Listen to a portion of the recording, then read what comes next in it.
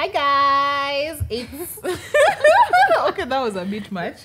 It's another episode here on Senses. You can episode any movie, like release 5. But anyway, thank you for keeping it locked. And today we are jumping right on it. Squeeze it tumekuwa wale wase wako straight to the point.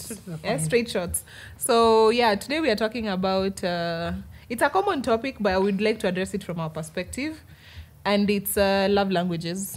Love languages. Velma, what do you know about love languages? I know there are 5 love languages. Name them. Acts of service. Which, in short, it means. And okay, I'll relate it to certain memes that I've been seeing. Yeah, I'll go bring you an avocado. Yeah. Wow. Okay. Christabel, words of affirmation. Yeah. I love you as much as I love an avocado. You glow. I love the way you do this. Physical touch. Let's hold hands. And let's hold the avocado. Yeah, and feel each other's avocados. Something like that. Yeah. Quality time. Yeah, let us go and get some avocados for ourselves. And gifts. Gifts. Take my here is an avocado for you. I got you an avocado. Like 50 of them. Yeah, it doesn't matter. Yeah, the quantity. It can be even half, quarter. Yeah. As long as you got me an avocado. Yeah, as long as you got me an avocado. That's it. I'm feeling loved. Yeah, so that's the best way to sum them up. Yeah.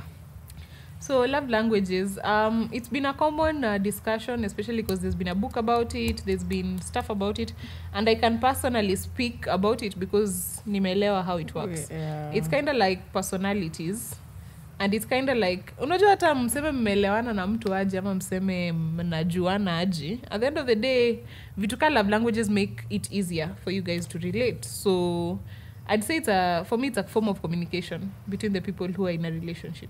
Yeah, because the difference in love languages is where you'd find someone who has a very loving husband saying, I don't feel loved. Yeah. It's because their love language is not being met. Yeah, I think one of the biggest mistakes most of us make, like for me, my love language is gifts. So I don't expect, like I expect, okay. When someone gives you a gift, you feel loved. Yeah, I feel loved. So when I give Christabel a gift, I expect her to read. And now for Christabel, I think it's more of quality time. Yeah. Quality time, right? So when she gives me quality time, I don't feel it as much as. So we should learn to communicate. I know it's hard, but we should learn to communicate each other's love language. I think what you're trying to say is the thing that people have been misunderstanding about love languages. It's not how you should love other people. It's how they feel loved. Yeah. So if you're in a relationship, I think there's a test. I think we'll link it up. Try to take the test and maybe it can improve your.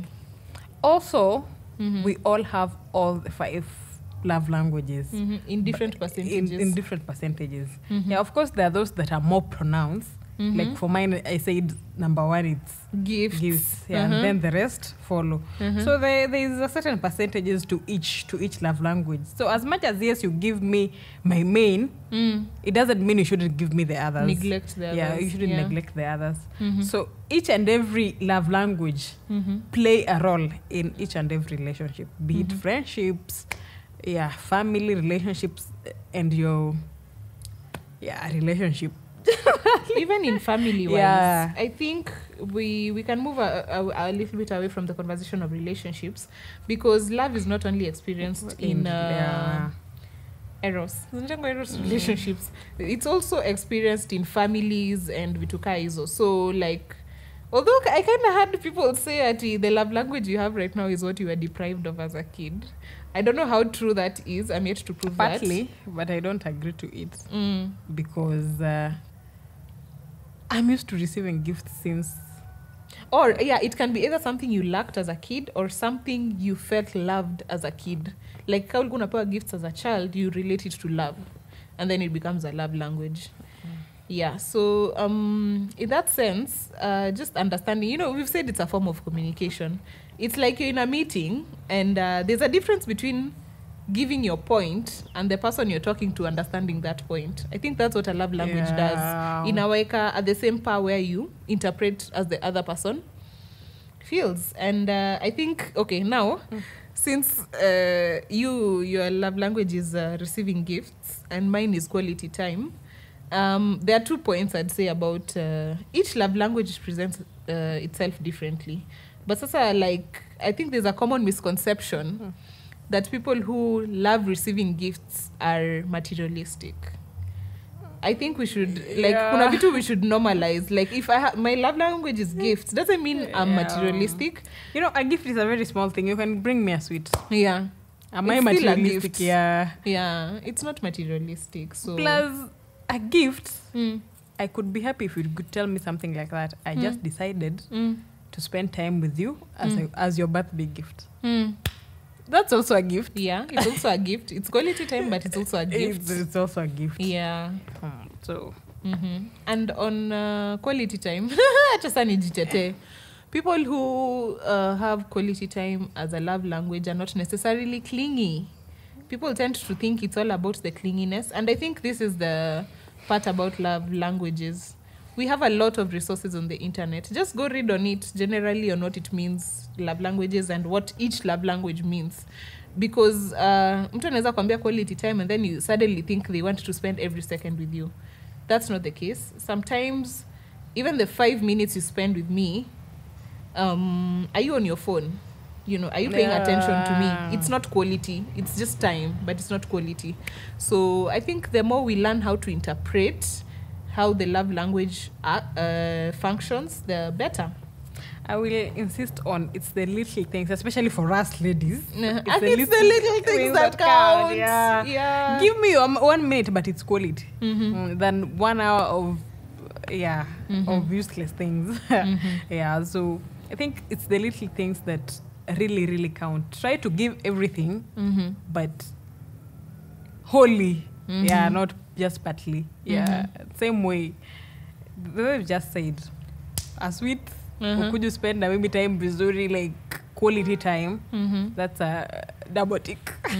Another misconception that ladies need a lot to be impressed. Not every time.